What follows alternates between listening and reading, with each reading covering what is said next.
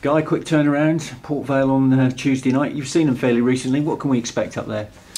No, it'll be a tough game for sure. I think everybody knows by now you're always going to say it's a tough game because it is a tough league and it's very close, both ends of the table. So we know we're going to a place where they're in a good position, a couple of games in hand on those above them and not far off the playoffs, so they'll be determined to get a win.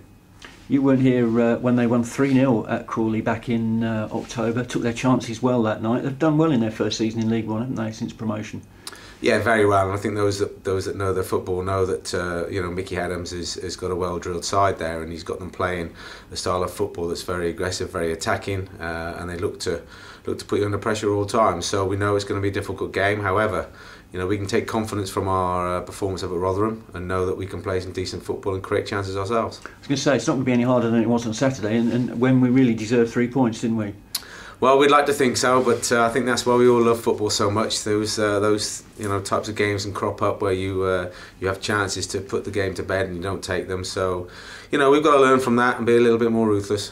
It's just turning those draws which we've had into wins, and then we could really shoot up the table, couldn't we? Yeah, I mean, I was looking at the record yesterday, and you know you're not far away when you draw so many games. It's a fine dividing line between success and an also run, if you like, and competing well. So we know it's there. We know we've got some decent players here that can create the chances.